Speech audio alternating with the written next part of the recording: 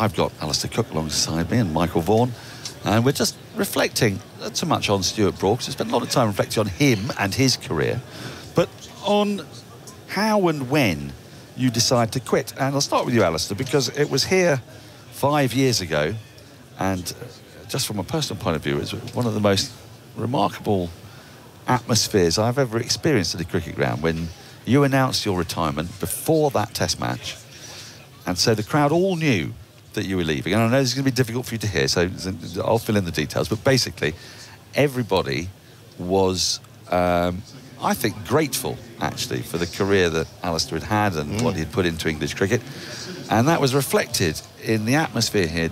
Time after time you would go out to bat. You got a 50 and a century, so you were out there for quite a long time, and every time you walked out they stood up.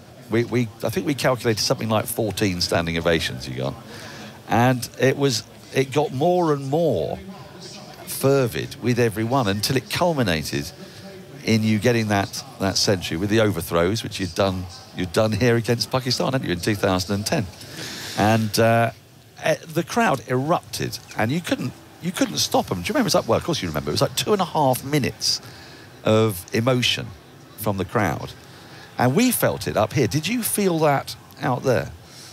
Well, of course I did. I think that's probably the only time in the moment that I got emotional. It was a really interesting week. I've been played it slightly differently to Stuart Broad. The series was gone. We'd won the series. So my decision wasn't affecting the team in the sense of, that's why I decided to announce it before the game.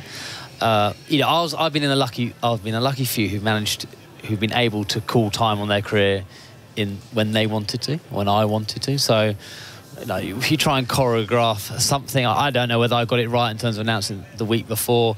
I think Aggers read out my statement, actually, and then quite a few people called that I shouldn't play the last game, which is quite right. That, in one sense, I wasn't going on tour to I think it was Sri Lanka, the next one. They wanted to give the other opener who might come in a chance to play. That was their reason. So it was an uncomfortable week in the fact that the attention was all about me, which is not the nicest place in one sense, because I'm still desperate to try and score runs, and everyone taps you on the back saying, oh, it doesn't matter this week, just go and enjoy it. Well, you walk out to bat and you get a brilliant ovation on day one. The last thing you want to do is tail between your legs, getting a naught and being on a pair or something in your last game. So there was that professional pride of wanting to go out scoring some runs. But yeah, look, it couldn't have gone any better. Well, do you know, in the commentary box, it's kind of weird. None of us wanted to get you out either. So we had this. Imaginary. Who batted? Who bowled the ball? Which was it Aggers or something? Aggers got you out. I got you 100. It was me. I didn't know that. I've never heard me getting out on radio. I've never heard the final bit. There were only three commentators for that game. I don't think Isha did that game. It was me, Simon and Aggers. And we passed, when we got off our stints, we would pass the other an imaginary gun. It was Russian roulette. And say, right, you've got 20 minutes to go now. You could be getting him out. Because no one wanted to have to get you out and have to do that rather, genuinely sad moment of you walking off. So if that was how we felt, heaven knows how you felt. And I was lucky enough to get your 100, which was the easiest thing you're ever going to call, because you've just got the crowd who are all just shouting like crazy, and you just let them fill the space for you. But taking your wicket was a thing that neither of us, well, all three of us would just desperately try to avoid. And actually, when I was batting, I in my mind, I've always said commit and watch the ball. Once I worked out my method in 2010, commit and watch the ball. That's what I said to myself every ball. And in that innings, don't let this one be the last. Don't let this one be the last. That was my concentration method for that innings. And yeah, look, the only time I generally got nervous in that game was actually when I was on 40 odd on the end of day 3. Because on day 4 I'd organised a box of some friends to come, basically give them free beer. They're farmers and school friends. They're going to make the most of it. And I wanted them then. That's when I started I think we were playing till 7 o'clock because of a bit of rain delay, or might have been 7:30. That was when I was like, don't get out now, because actually give them the opportunity. That was the only time I got above nervous to do well. But the effect of you in that game was that I remember clearly that they hadn't sold out the 4th day, And when you were still in the close of play, the remaining tickets got sold within an hour. Every single one of them. Because everyone wanted to be there. Where's my cut of that? Well, I don't think it works quite like that. You got paid by the ECB. So that's where your cut was. But it was an amazing thing. But what I also want to dwell on a little is that you're still playing. So you played 5 years after you finished playing for England, whereas Stuart Broad, 2 days ago, was still a professional cricketer. I mean, he still is because he's got today and tomorrow. But he was a professional cricketer. He was still, playing for Nottinghamshire and playing for England. And then he's, from what we've heard, woken up one day and he's just said to Stokes on Friday, I'm done. And then he's told us all on Saturday, it's over. And then that's it.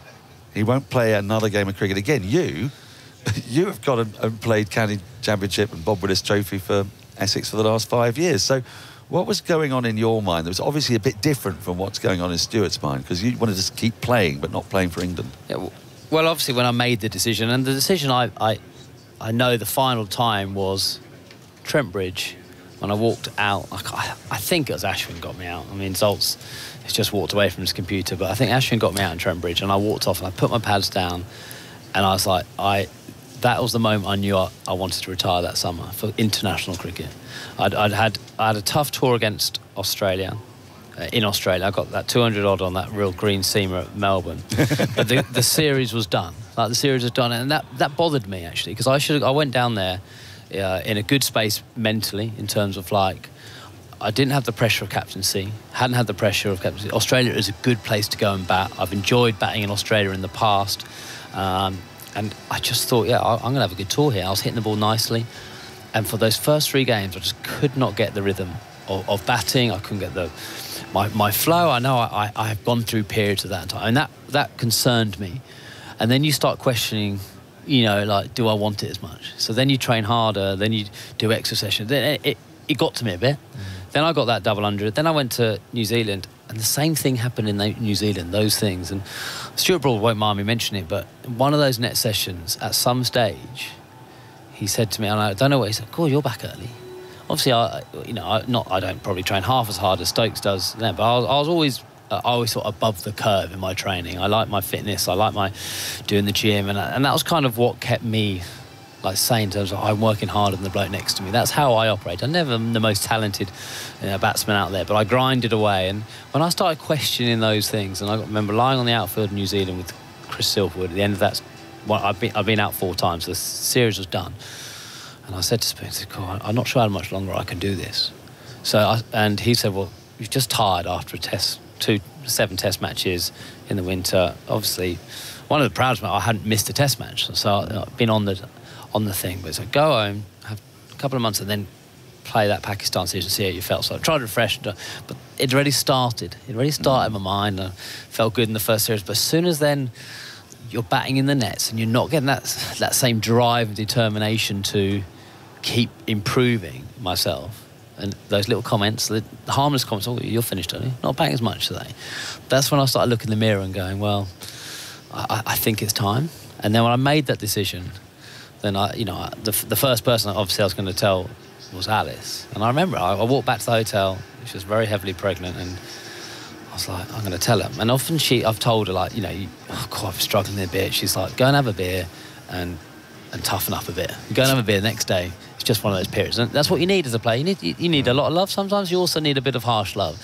And throughout my career, she was very good at just occasionally saying, no, you'll be fine. Just one of those moments. Go and have a beer, go and see someone, and then get back on working hard. And that's what I need. And anyway, I got back. I was going to tell her that night. And we started watching the In-Betweeners movie. Great fun, laughing away. I thought, I don't want to ruin it now by having one of those conversations saying. So next morning, walked to the ground, and sorry, anti-corruption ICC, I didn't hand my phone in, so I text her. Good old manly thing to do. Text her, I'm going to retire at the end of the series. Wow. And WhatsApp's typing, isn't it? You see the other person typing. It's just forever typing. I was dreading it, because I know I was going to get that message, but I felt I was going to get one of those real long messages saying, don't be silly, blah, blah, you love playing for England, you're still plenty good enough, keep fighting through, all that kind of stuff. And I knew, this time I knew myself. And then all the words came back was, I know. Wow. So I was like, So that was it. She had obviously spotted something. She would never have ever said something to me about. And then I was like, right, I need to go and tell someone else now. So I went to go out whenever it was that day, sat Jimmy outside. And Jimmy's not a great watcher of cricket. We don't often see him on the balcony, not because he doesn't like supporting the lads. It's just his method of dealing with playing cricket. He's done well. I got him outside, just me and him on the balcony. And I covered my mouth and said, I'm retiring at the end of the summer. So just checking that no one could see or anything. Paranoid, probably. And I did it in public so he couldn't react too much either. And I just wanted to see what happened when I said it to someone.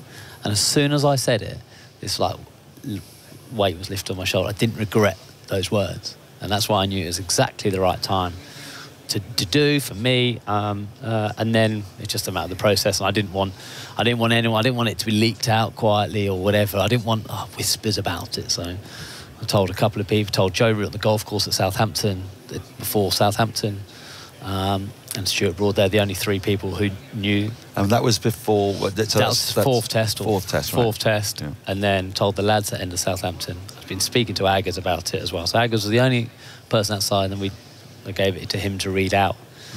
He didn't give us a scoop. Well, the problem, like all these things, you don't want too many. I didn't want too many people to know because for me it was a very personal thing, and I wanted to. And whether I got it right in terms of making the week about you, but I wouldn't swap it for the world. The reason I carried on playing is 33 years old. Physically, it's a very different thing from bowling. Bowling to actually go and churn out overs in county cricket. I still love playing cricket. Something was missing at the elite level, and I didn't want to walk. I didn't want to get dropped in one sense. I didn't want to walk away. Not on my terms. What was it that was missing? I don't know. To this day, I still don't know what made me change that thing. Like, actually, Vorney, in one sense, and I don't know if I've told the story or not, but Vorney, when in the lift in, I think it was Birmingham, and I'd scored 700 test runs at this stage. And he said to me, you're going to be the first Englishman to score 10,000 runs. I was like, bloody hell, I'll take that, thank you very much. I'll take that. That's a decent career. And that's what my goal was then. Like, obviously winning all the other stuff, but you'd have something, in my opinion, something which is attainable as a personal thing, which doesn't go above the team, doesn't go above selfishness, but something which makes me run. I used to run at 5 o'clock in the morning, make it hard for yourself. Don't run at like 2 in the afternoon. Run at 5 where, I don't know why, but that's what I did. And that's why every morning not every morning I went for a run, but the reason I ran at tough times or swim at tough times was because I wanted to score 10,000 runs. And then I think the day it probably changed is when I did score 10,000 runs. And I woke up the next day and it didn't affect me. It wasn't that life-turn goal. And actually the psychologist did tell me that. I didn't believe him. Because I thought, Jack Callis, I remember when we started discussing all this stuff about mentals. Jack Callis is right. He's got 13,000 runs, 300 wickets, whatever he's got. He just walks out and enjoys cricket. And he goes, I bet he doesn't. I bet he still wants that. And actually, now knowing what I've throughout my career, actually, absolutely, he was still driven, it was still hurting, whatever. And I scored 10,000 runs, and something just changed a little bit.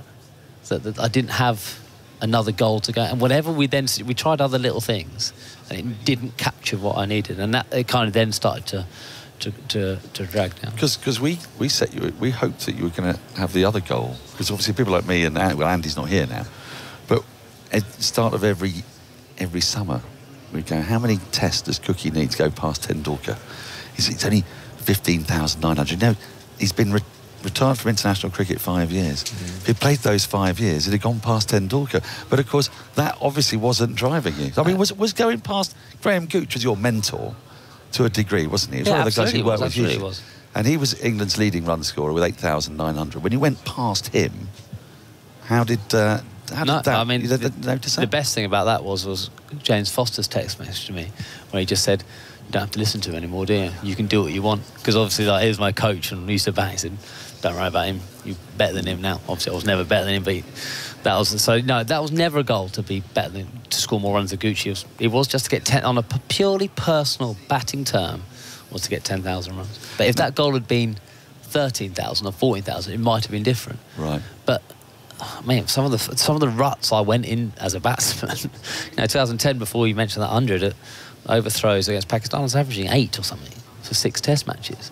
So suddenly, like those, if I'd have set 14,000 as a goal or whatever goal was different, it looks miles away when you scored 700. Do you know what I mean? So it is, goals can be limiting, but goals can be also they need to be obtainable. But how about since then? So you retired 5 years ago, and in that time you're seeing so many of the people that you've played so much of your cricket with still playing. Broad, Anderson, Root, to a degree Stokes.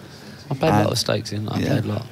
But it's made it, it's now Broad, not that I wanted these guys to go, but I found the first year of commentating incredibly hard. I felt so emotionally attached to those players, you know, really close, because you'd spent it so many times, so many conversations. I didn't want to ever betray their trust. I didn't want to ever talk ill of them, because I know how hard it is. And one of the great things, I go back and get 2 fours against Hampshire last week, and I remind me actually this game is incredibly hard, and I try, and you can very quickly forget that. You can very quickly forget it because you forget the stress that the players go through. So I found that very hard. Did you ever think, oh, actually I wish I was back out there? Because you'd watch England's travails, especially at the top of the order, and it was a big thing trying to find an opening partner for you. But then when you went, trying to put an opening partnership together, and there were lots of people saying, oh, Cookie, why don't you come back? We need you for the Ashes tour, or we need you for whatever big series is coming up. Did it ever cross your mind to reverse your decision? I had 2 weeks. I had a 2-week period, I can't remember when it was, after a couple of years. Well, I had some 5 reoccurring dreams in 2 weeks. Ooh. About making a comeback. And enough for me to tell Alice, ring Jimmy, Rooty and Broady about it. And that was like, it was a really strange couple of weeks. I randomly started running again at 5 in the morning. I started doing this. I rang Jimmy, spoke to him. And in the back of my mind, it was always comebacks don't go well. And then Jimmy sent me 15 comebacks which went well. Boycott was one of them. Well, surprisingly, he wasn't on Jimmy's list. But then common sense prevailed. Common sense did prevail, because then I started batting the nets and thinking about it more in the nets, and actually realised, no, that it is different. And actually, the way I walked off at the Oval 18 will never be beaten for me. As in, not beaten, you know what I mean? Yep. Cannot be topped. And the reason I stopped is that what else was there for me to get excited, really excited for? And a comeback, I think would have been wrong. I think it would have put all kinds of unnecessary pressure on me in one sense, and it would have been exciting for a little bit, I suppose. But so if you had received the text that Moeen Ali received at the start of this year from Stokes, which just said Ashes, no, you wouldn't have replied lol. You'd have replied no way. No, of course, absolutely not. No, that is long past, and it was just a strange. It was a strange. I reckon it was 2 years ago. So I reckon it was just a strange. And no regrets at all. Look, I can speak to every player who's walked away from the game. I don't have any regrets. Have I missed it? Elements of it, absolutely I have. Because it is, as everyone knows, you retire. It's a great privilege to go and play and battle with your mates, playing for England, and it's all I ever dreamed about. But I think I've retired pretty well from the international game is I've accepted it, and of course there's little moments of it, but I've accepted my lot, and so no, I don't wish I was out there anymore. I don't wish I had those horrible nervy feelings, or the constant failures brushed with a little bit of success. So you miss if they win this game, the beer at the end of the change room of absolute satisfaction, which I know we'll never get again in our lives, in terms of what Michael and I have experienced as cricketers. You don't get that satisfaction. You have to find it a different one. Don't expect it to replace it totally, because I don't think you can. Well, you played in Essex Championship winning sides. Yeah, that was brilliant. And one of the reasons I played another year, because I thought it was my aim was to play one more year and try and win another trophy with Essex. That was when I finished. I said I want to play 1 year. Let's try and win that trophy, because it's a big step off, isn't it? I was all about cricket, about trying to be the best batsman I could become, and best leader I become, all that kind of stuff. And then if I'd have walked off of the Ovals, my last game of cricket, I think I would have struggled with it. Just, it's a big cliff to fall off. Different from a Broady, slightly older, a bowler, totally understand. I was a batter, it's not physically that hard. So I wanted to go and try and win a trophy, because I was part of the 17 side, and I played the first 7 games, but then I went away to England. And actually, it was the first time I left an Essex dressing room after those 7 games thinking, Jesus, actually, we're a part of something special now. We underachieved for years as a side, and we found a formula. Well, Simon Harmer turned up, and we've had a great a great run, and winning in 19 as a side was brilliant. And that said, well, I'll play again. Then COVID got in the way in terms of like changed. And I mean, I loved the Bob Willis Trophy, 5 games a year. I'll do that for a long time. But, so that's kind of prolonged it. I've been very lucky. Anthony McGrath. If you talk about McCullum and Stokes reinvigorating Ben Stokes. Not Ben Stokes. Stuart Broad's last 15 months in Czech. Yeah. The way Mags and Tom Westy and Ryan Ten-Scott have kind of being able to captain me, maybe just being able to go out and just play cricket and just go. And it is very different cricket to international cricket. It's, there's very huge amount of skill. You play on all kinds of pitches, good, bad, brilliant. Every scenario is thrown into county cricket. You get the youngster steaming in, or you get really experienced pro.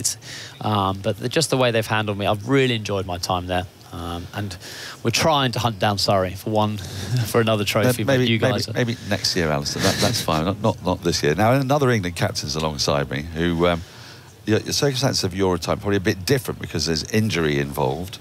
But your retirement comes really close to probably your crowning moment, the 2005 Ashes. You're a little bit closer to the moment of greatest success. Alistair's might have been, say, 2010-11 with the bat when England won away in Australia. Yours would be 2005, and not awfully long after that you've got a cool time. You've got very different reasons, or were they similar reasons to Alistair's? No, I mean, it was 2008 really when I gave up the captaincy. I knew I was never going to play for England again because my body was knackered. My knee, I'd had 4 knee operations, a real big operation in 2006 called microfracture, where they drilled into my joint. It was nasty, and I just knew that, I was spending that much time on the physio bed, and as Alistair said, when you can't train and you can't do the things that you could do before, and Cookie didn't have injuries, but he obviously just lost that kind of that mojo that you do. I lost it because my body was in bits. So you still had the drive, you still wanted it, did you? Yeah, but I even when I was 2005, around there, 22, 23, I never felt I was going to play till I was 38, 39. I always had interest away from cricket, and I still do. I still have lots of interest away from cricket. So I love cricket, and I love playing it. I never missed the dressing room. I left the dressing room in 2009. Finally, I left. So 08, I retired the captaincy. I knew I wasn't going to play for England. I remember in 09, Straussy was the skipper. He ran me up in around April, May. I can't remember. I said, I want you to play some county cricket for Yorkshire, get some runs, might pick you again for the Ashes. And I just went, Straussy, nah. He said, no, please, just try and get some runs, and we'd like to have you in the mix for 2009. And I thought, I'll give it a go and I'll try and play. But it just wasn't there. The spark wasn't there. So that's why I retired before the 09 Ashes, because I didn't want people to start thinking if I scored 100 for Yorkshire, I was going to come back in. And so I just decided that was it. You miss it. I missed it. I missed the game. I missed kind of being around people. But I didn't, after a while, miss being in the dressing room. I always got told that is what you would miss the most. Everyone said, oh, you wait until you leave the dressing room. And, I found that buzz and that energy and that fun factor away from being in a dressing room, with friends at home. And I actually found it a great release to just go back and I love the commentary box. I love being around people in cricket, but I found it a great release just to go back home to friends that I'd been friends with from the age of 10 at school. In part because your team had also, that high point of 2005, a lot of those guys, I suppose Harmison was still around a bit, but there was a few Hockney around. was on his way out. Freddie was playing. Freddie was still playing, yeah. Yeah, there's a number of them was still playing. I don't know, everyone's different, aren't they? I mean, Alistair had the best farewell, and that's why Stuart last night when he retired, I went, brilliant. That's a great way to go out. Whatever happens tomorrow, Stuart Broad is, in my opinion, got it absolutely spot on. He's had a brilliant career, and he would probably have had those kind of thoughts for a while. You were always talking to close friends about what you can do and what you're going to do next, and also what are you going to do next. I think as a cricketer, I always say to young players, it's very important that you understand in sport that you're only going to play for a period. You hope to play for a long period, but that long period isn't that long in your life. So even if you played for 20 years as a professional from 18 to 38, it's an amazing career, but you're still only 38 years of age. You've got the rest of your life ahead of you. So, if you want to just stay in cricket, of course you can do, but I think it's so important that sports people realise that there's something else out there other than the sport.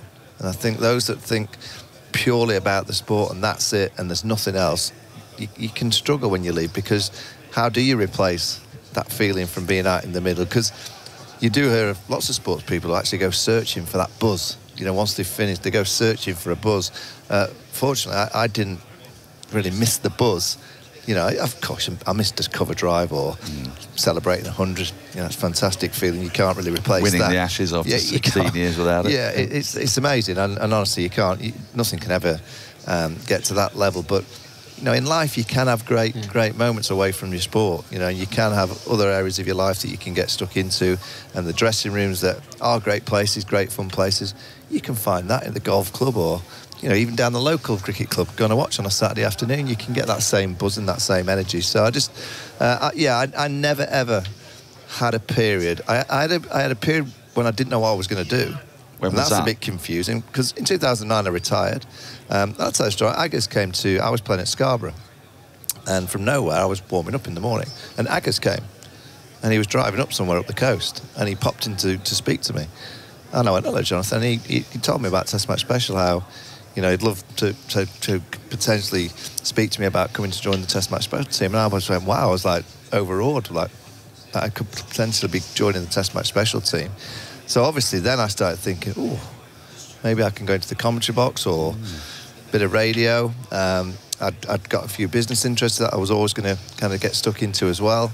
But I didn't really know what I was going to do. And it was like a year or so, maybe 2 years actually, that I tried a few different things. And I came to the commentary box. I went to South Africa on tour, tried a little bit of TV, a bit of radio, a few little different shows away from cricket. But it was really 2 or 3 years later that I thought, you know what, I really enjoy this. You know, I enjoy just sitting and watching the game and having an opinion and just calling the ball or having an opinion on certain aspects of the game. I've really, if you said to me, have you loved playing or commentate? I honestly will say this is getting very close to being the player. I really love being in the commentary box.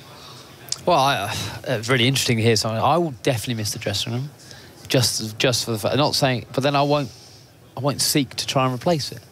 You know, I love going in there and messing around. You've got your sheep, haven't you? You can talk to. Well, that's. I was just about to go on about the sheep now. I know everyone's sick and tired probably of me. No, we love about, your sheep. Talking about the sheep, but the one thing I've been lucky enough with is cricket is such a time-based sport, isn't it? You know, you went away for an Ashes. You went away for a Test match at home.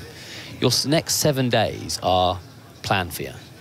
7 days, quite a long time, isn't it? You turn up, your 2 days training, 5-day game, all sorted for you. When you retire or when you stop playing cricket, that's a lot of time to replace, isn't it? And actually, because of the farm, that time is there already. I get up, and if I'm down the farm and whatever, it's 7:30 till 6 o'clock. My whole day is done, and so I'm not worried about trying to fill time. So that for me is a really nice place to be. Yes, I enjoy it. We know how much everyone's probably bored of me talking about sheep and whatever and sheepdogs, but it's, you know, I'm lucky. I'm so lucky that I've got that to be able to. So then I'm not trying to, as Michael said, what am I going to do? I don't know what's the next 10 years of my professional life, and everyone kept telling me, oh, the cycle, you've got to get something else to give you that same drive. Well, actually, I've given 17 years, or probably more than that, of the drive, determination to be the best average top order player I could be. Hang on a minute, why do I need to have that drive? I can do something slightly different, and that's for me why I think I've got quite a good headspace about it. So you're not an adrenaline junkie that needs that sort of spark. But I think Vaughan said you cannot replace that. You could never, in a million, whatever Vaughnie and I do for the rest of our life, we can't replace what those guys are experiencing. But I think the trick is not trying to replace it. It's to accept that was your 20 years of living under the massive highs and probably actually a lot more lows, and not very much on this middle line, which the majority of the kind of people live their professional life, and a middle line goes up a little bit, goes down a little bit, depending you had a good or a bad day at work. And I don't. That's not being patronising, but professional sport gives you unbelievable highs. 2005, the Ashes, Michael Vaughan, that feeling, that image of him, I remember that. Because, you know, and what he went through to do it is unbelievable. You probably don't remember any of it, but, you know, that high is never repeated. You sit in the dressing room after the stresses and the strains of a 5-day test match or a 25-day series or an Ashes, or you cannot replace that feeling. Taking your boots off, looking at your mate on the other end and go, cool, we've been through a lot together in that 25 days. It's been brilliant and tough, and it's the ultimate satisfaction of winning a series or winning a game. You will never replace that. What's the bigger high, scoring the 100 from the ranks, or being the captain of a winning team? Well, I think you experience the high more for a longer period of being captain. So yeah, the only time I got ever emotional was when Athers interviewed me at Trent Bridge when we'd won that series 3-1. Obviously, one more to go, we end up losing the game here, and you know, I lost it in my voice a little bit. It's the only time in terms of like in public, because we were told we're not winning that series and we won it, and that but the feeling of getting 100 or winning a close game with that spike is unreplaceable. What was it for you, Michael? Because you had some terrific innings against Australia in losing causes, but then... Yeah, I mean, I love captaincy. You know, I really enjoyed just being out there and, you know, tactically trying to work out plans and trying to manage people, trying to get people playing better or playing in a different way or being a bit more aggressive. Or particularly, I love captaining Mavericks. You know, someone like Freddie Flint, I just loved it because he just had this amazing ability to take the game to the opposition, and I just wanted, you know, to watch him. Basically used to say to him, come on, entertain us on the balcony. When you go out to bat, you know, your job is to make sure you're entertaining us. So if you think you can hit it, give it a right good whack, please. Whack it out of the ground. Like Stokes was saying last year. Yeah, I love, you know, captaining KP. I got Kev right at the best time when he was just starting. I loved it because, I mean, he was a genius. He could do pretty much whatever you told him. You know, if you said to him, take on Murray, he could take on Murray. Not many England players could do that. But, yeah, captaincy, the one thing, when I first tried, I do remember for the first few years, you start looking at, oh no, what could I have done differently, and could I have played a bit more, and could I have got a few more runs, and, you know, could I captained on and maybe done another year or so, and could I have played another 20-30 tests to get past 100. So for the first 2 or 3 years after a time, I would say it was more negative thoughts about what I could have achieved above and beyond what I'd had. And now I look back 10 or 15 years after that and think, well, wait a minute. You know, I played for England for a long time. I captained England for a long time, scored a few runs, scored a few centuries. So now I'm a bit further away.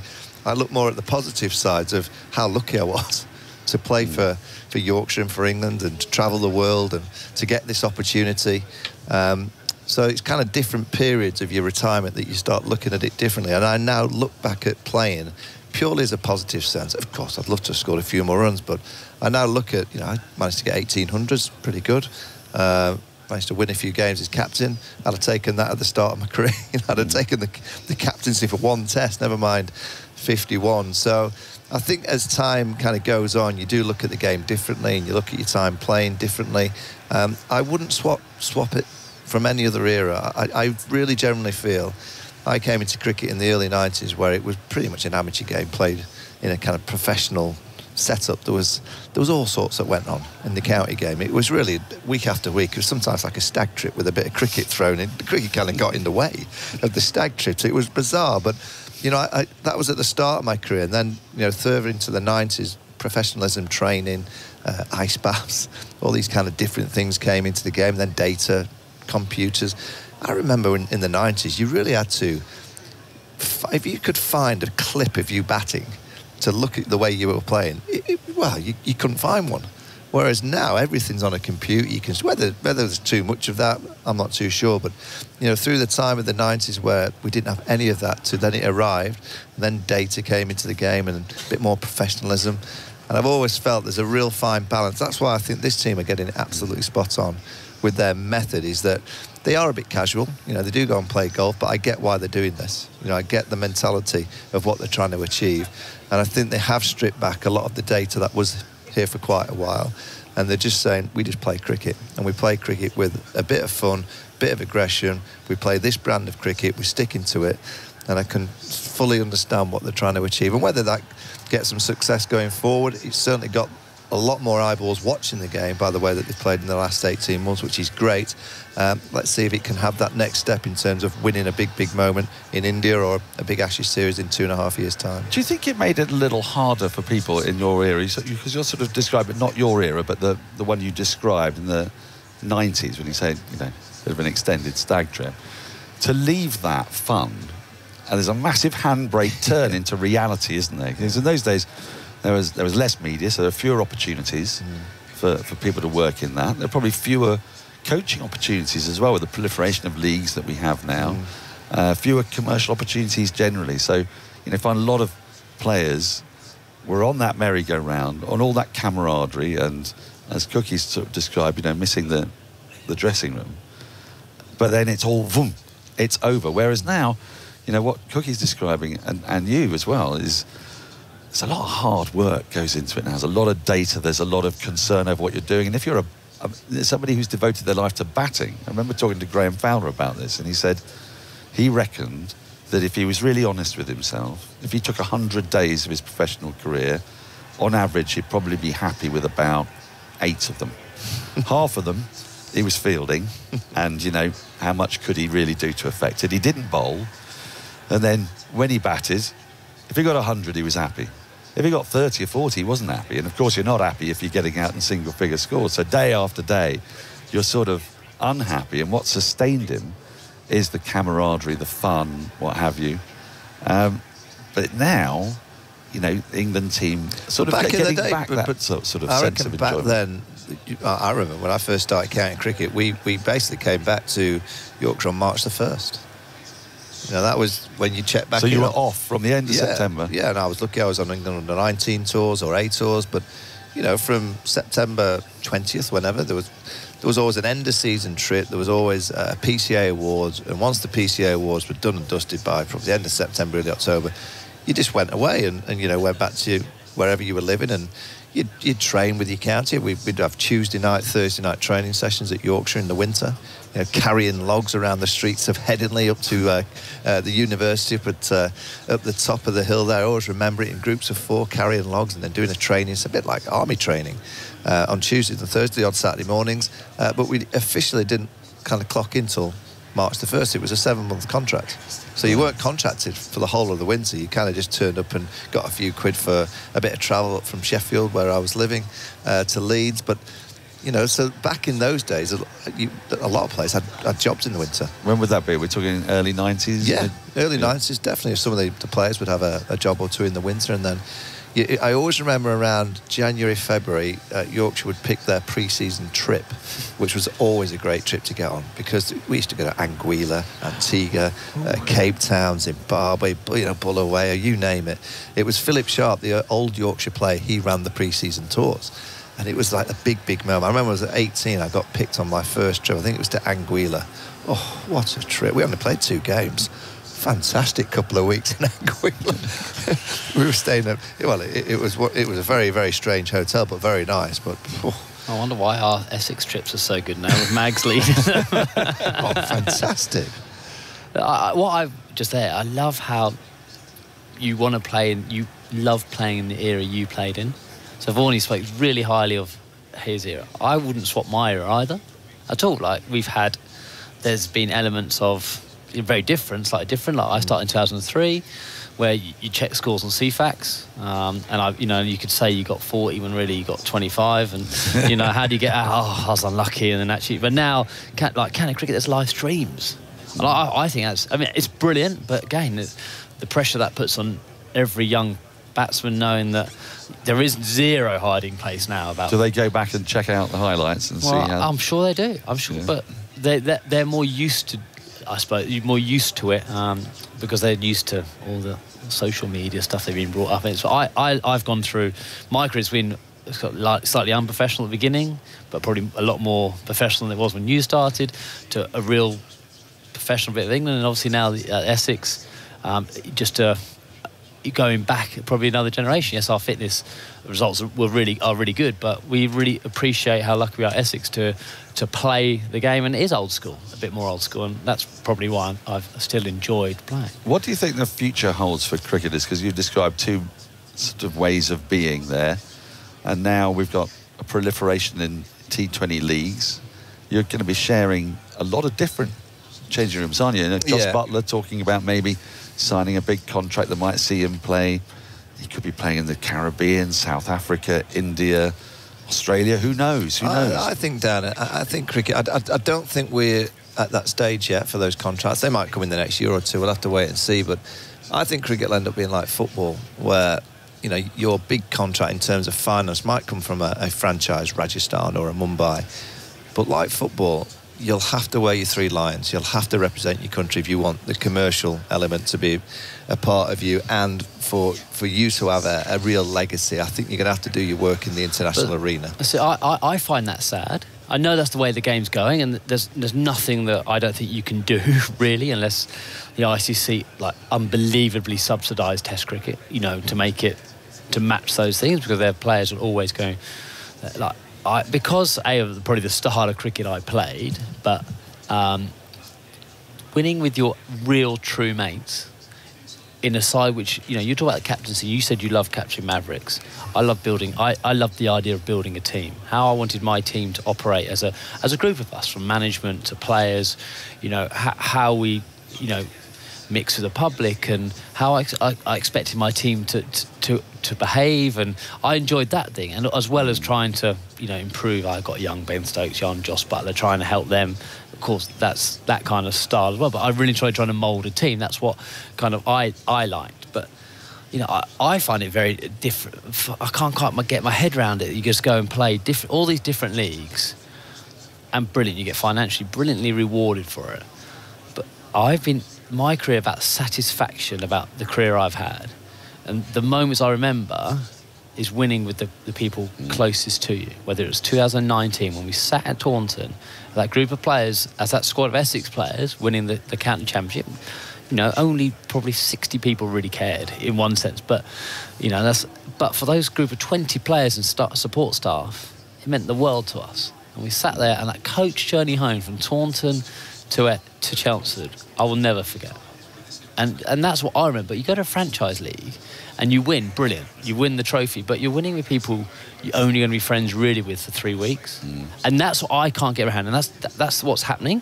And it's a fair play to everyone. But I don't know whether I would get as much motivation to do that as I would from winning with players that I've grown up playing with and done, and we've gone on that transition as a side from being not a good side to a winning side, or vice versa. It's one of the remarkable things about the county championship. I mean, you play so many games, really, 14 games, 4-day games. I mean, and I've been there when a few teams have won county championships. When you won at Taunton, I remember commentating that game. I could see how much it meant to your team. I was there at Lords when Middlesex beat Yorkshire in that run chase and denied Somerset.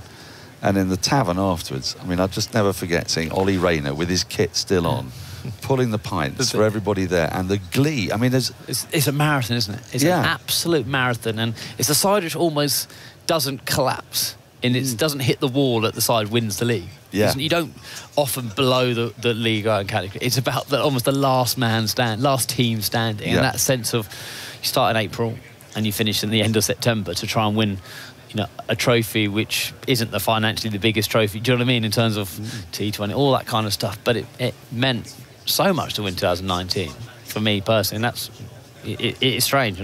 Well, I love that. At Yorkshire, we won the league in 2000 or 2001, and I would. I mean, 05 is obviously whatever, but to win the county championship, Yorkshire not won the county championship for God knows how many years before that. I remember winning it at Scarborough, celebrating on the balcony with the trophy. Probably 6,000 or 7,000 Yorkies in there celebrating this win. It was an incredible moment.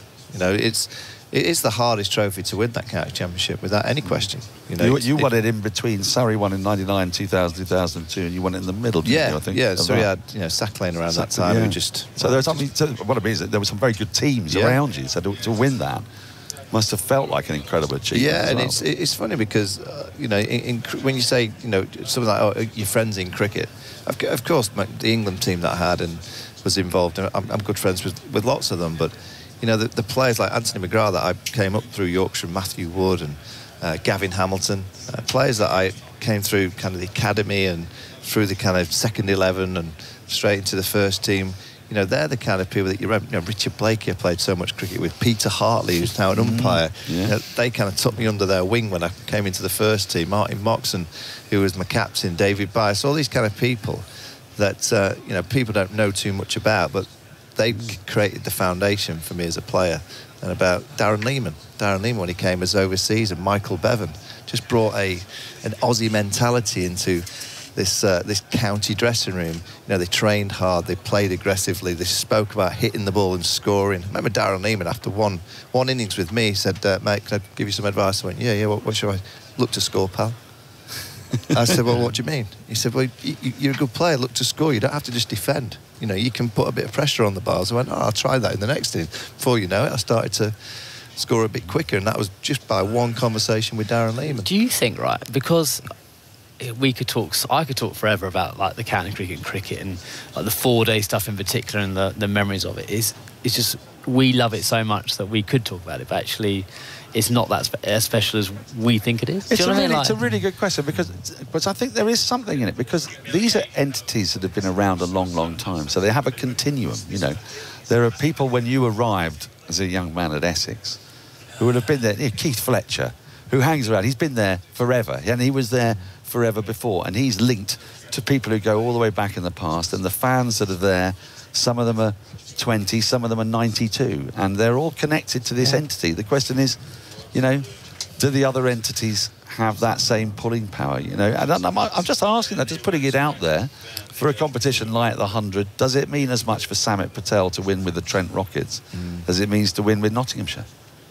Well, I mean, from what I thought, just because Trent, for Samit, who's been at not since 2002, he would have formed friendships with some of those players who are still there for years, which you can't just build in 4 weeks. That's what I think. On that note, we're going to leave it. Are we because you've done very, very well. That's 54 minutes since the rain came. Aggers is going to come and join us before he gets his headset on. I'm just going to let you know what's happening out there, which is not a lot. The square is covered from one side to the other, and the bowlers' footmarks. The rain is not cascading down, but there's a strong mizzle. I can see a little bit more of the buildings away to my right, but it's a gloomy old scene. The lights are on. It's fairly unpleasant out there. And we've got a changing of the guard here in the commentary box coming up.